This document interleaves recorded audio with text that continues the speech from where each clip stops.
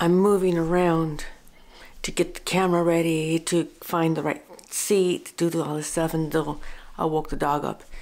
Whenever he hears anything out of the ordinary, not in the routine of things, he gets up. So hopefully he won't start barking because I started talking. But anyway, welcome friends, welcome to another studio life vlog. And in today's vlog, I'm going to be just showing you what I've been doing the past 2 weeks. The Christmas program that I told you about in the last vlog.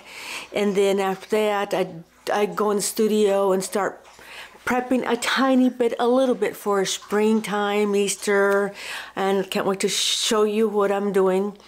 I'll give you a sneak peek of what I'm doing.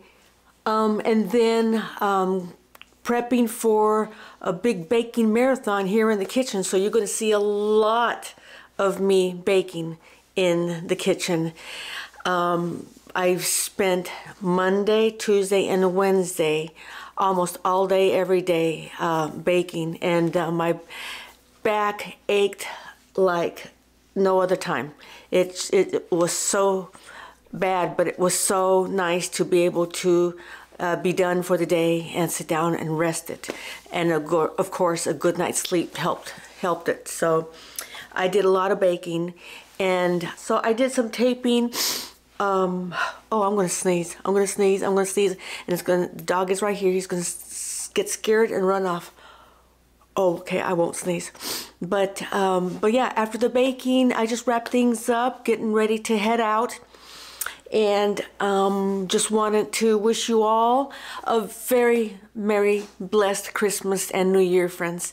And thanks so much for your support, for your encouragement, for all your comments, for all the friends I've made. It is so neat and so much fun. I enjoy doing this so much, and I hope you enjoy what I have to show you, what I have to offer.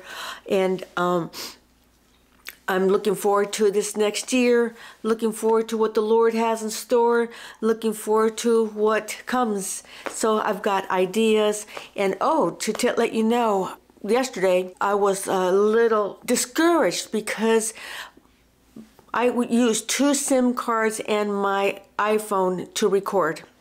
And come to find out that one of the SIM cards, I believe, is kind of faulty because whenever I would use that SIM card and upload film to iMovie, and you know that little progressive wheel that shows you that it's uploading, and then of course,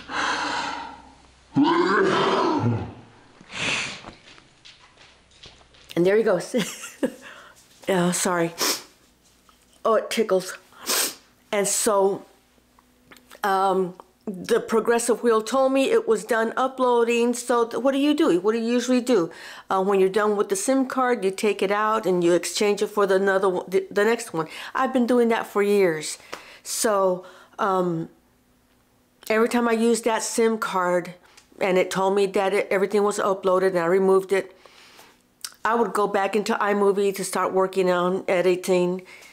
And it would show me that it didn't upload those frames, and it would have like a big black question mark with a frame throughout the whole line of film in iMovie. And I lost a lot of footage that way because I ended up deleting everything on my SIM card because that's my routine. I usually clean it up when it's full, and that's what I did. And now I can't go back and get the footage. So I lost a lot of film, what I was planning to do for next year. And but I'll show you that in January. I just figured that, you know, it's not really too big of a loss. But yeah, I lost a lot of footage, and I was able to salvage what you're gonna watch. So let's go ahead and start on this studio life vlog. And thanks for coming, friends, and we will see you probably in the next year. So take care, God bless, love you, and Merry Christmas, Happy New Year.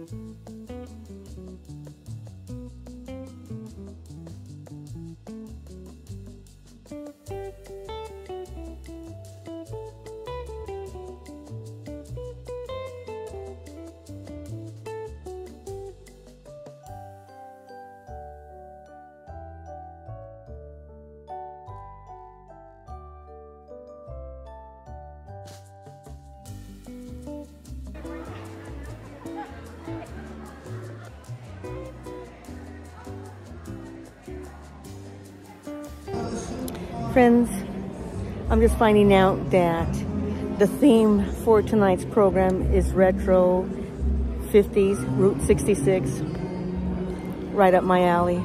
Oh my goodness. Let me show you the stage right now.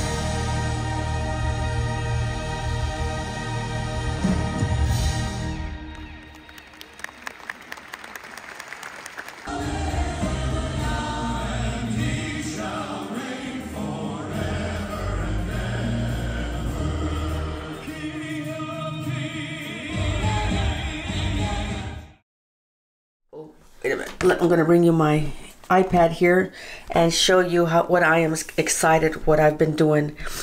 I wanted to draw a diva girl from back in the 40s or 50s. Let me go to Pinterest. This one here. Okay, here she is. Here. Okay. So when I saw her, I thought, okay, I'm going to draw her, but in a different dress. It's not going to be Christmassy. I am already starting to think about spring or Easter. So I thought, what outfit can I draw on this girl? And so this, guys, wait for it. It is so cute. I am so excited about it. Look at her. So this is the one I drew. I'm not done with her. I'm still working on her. But look I am just so tickled pink the way she's coming out. Pink dress with black polka dots, pink shoes, high heels, and the big beautiful bow there in the middle. She's holding some tulips. She's got some flowers adorning her head, and she's got some a pearl necklace on. And in the basket, I was gonna put Easter eggs, but I'm gonna put these flowers on there. So yeah, that's what I'm working on right now, and I am having so much fun. These are gonna be faith-based, maybe cards, prints, and that's it. That's what I've done. So right now, I'm gonna finish working on her.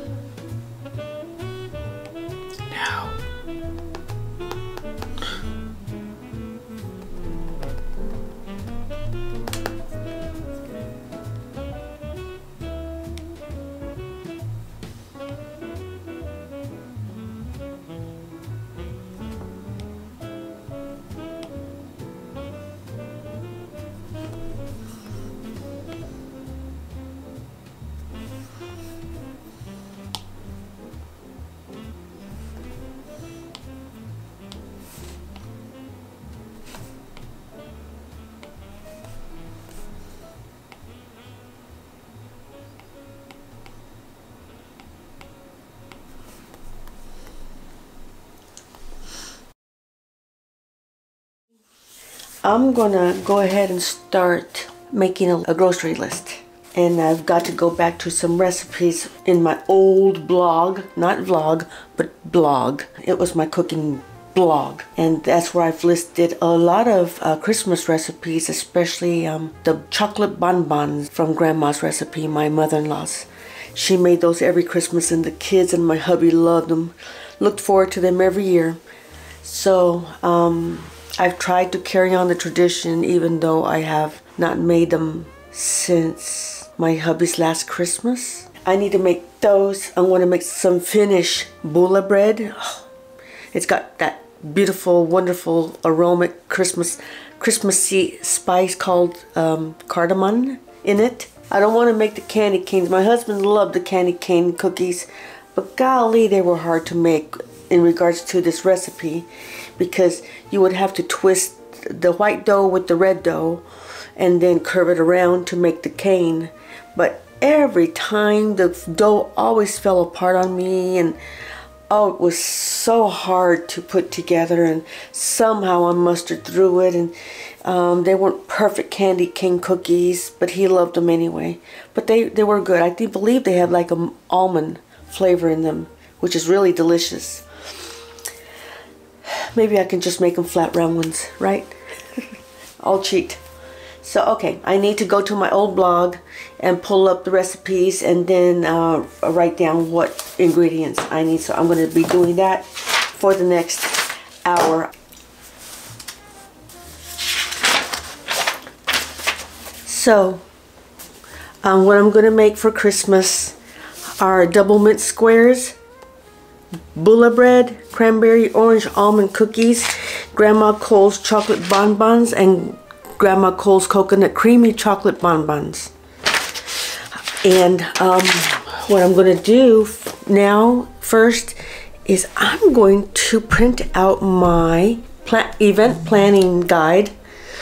And although I'm not having the event here at my house, it will help me break down my grocery list and the recipes, and to make sure that I have everything. So I've got it up here ready to print, and I'm going to print it in color just because it's Christmas. So yes, if you need help with breaking down your menu and your menu items to put it onto a shopping list, this guide is for you. Here is the grocery list. You can fold it in half. If you print it on cardstock, it's easier to handle. Done. There she is.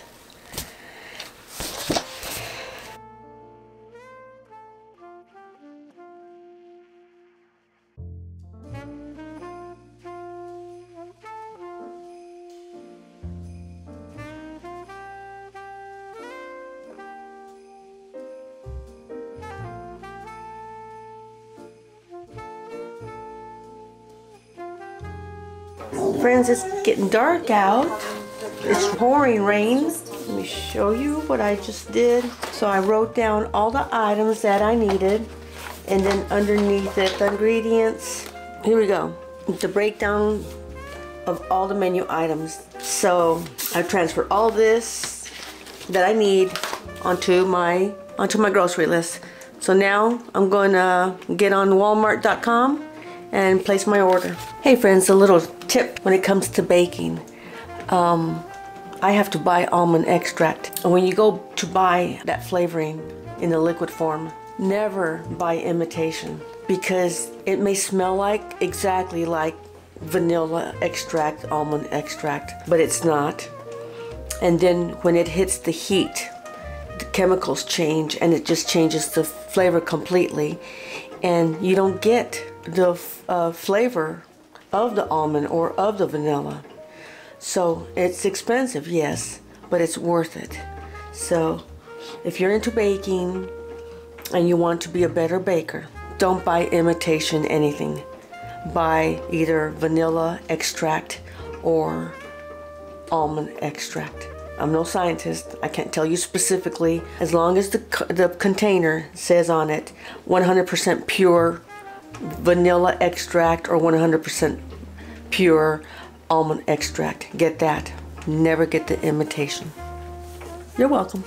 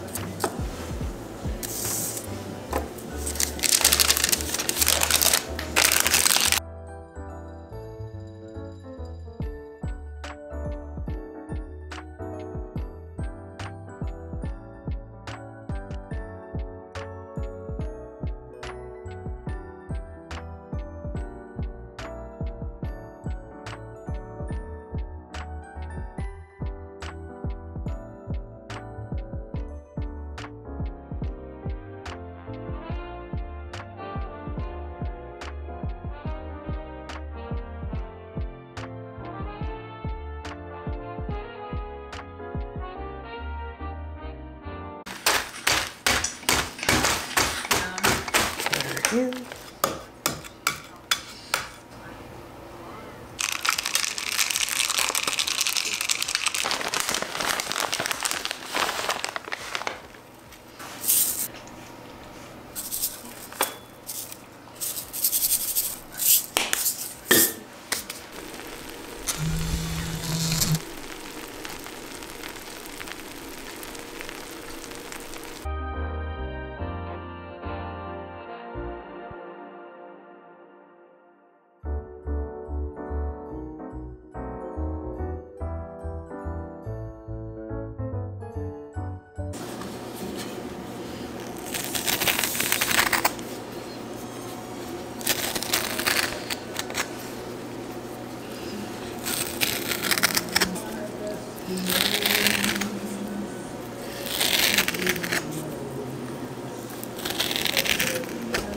This is the best zester I've ever had.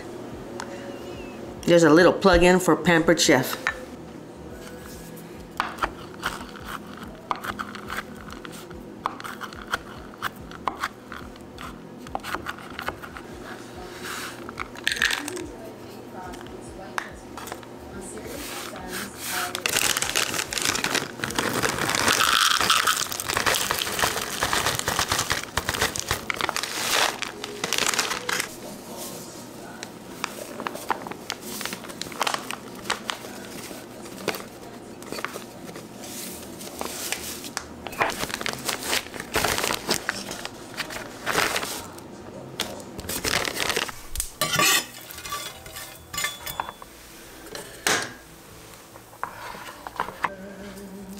Butter.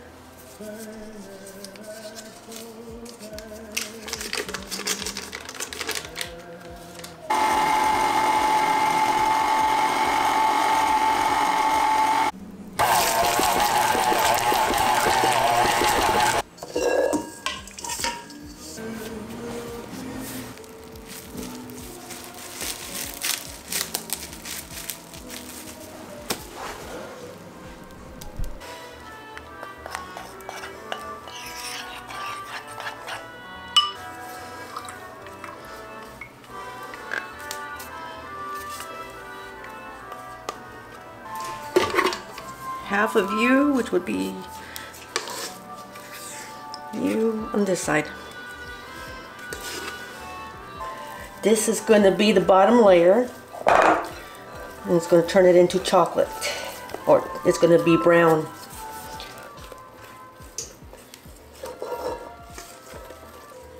We'll top it off with some peppermint candies. It's such a pretty festive dessert treat. Okay. Bake for 35 minutes.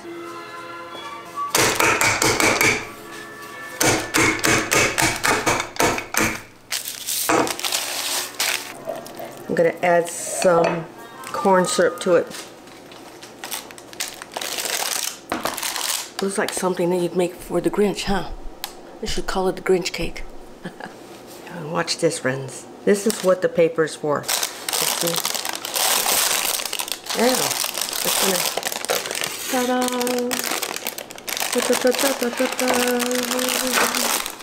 Move you, don't fall. Maybe it's good that it's hot, because it'll spread easier.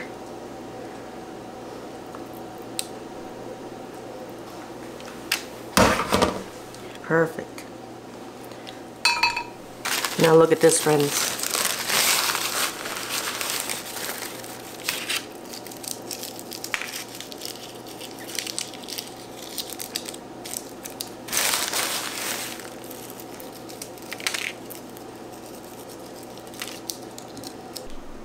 When it cools off, I'm going to cut it into little squares.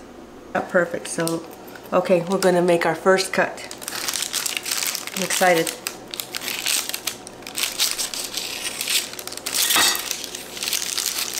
Cute. Look at that.